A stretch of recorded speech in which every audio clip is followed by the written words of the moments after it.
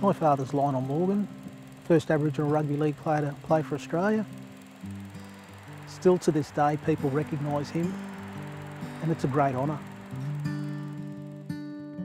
Come here and watch rugby league with Dad.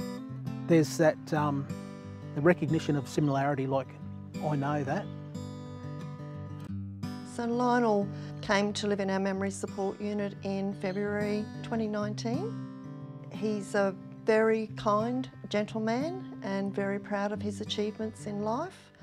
When we met the family, they filled us in about his history and we felt very honoured that he was coming to live with us. When you came in, did you see who was outside?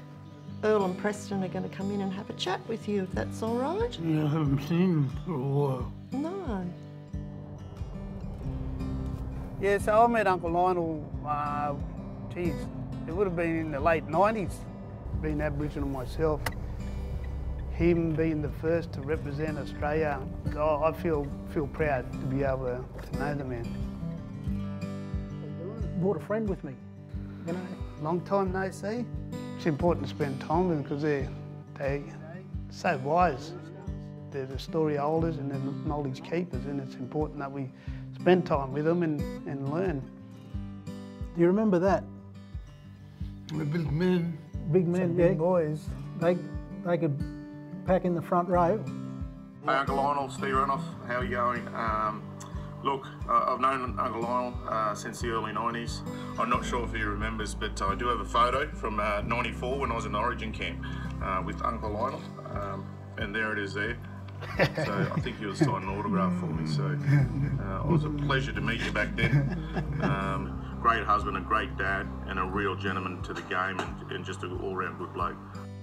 I'd like to see Dad remembered for a man who achieved something doing what he loved, and that was rugby league. When I'm sitting here with Dad, you see how the staff interact with the other residents and their families. Nothing's ever a drama. They are more than happy to help to make your family member's life comfortable and yours whilst you're there. I could not ask for a better place for Dad to be. For us to be part of the journey of this home is a privilege and an honour to be able to care for our residents individually. They've got that gene in them that makes them want to care for people and see people happy.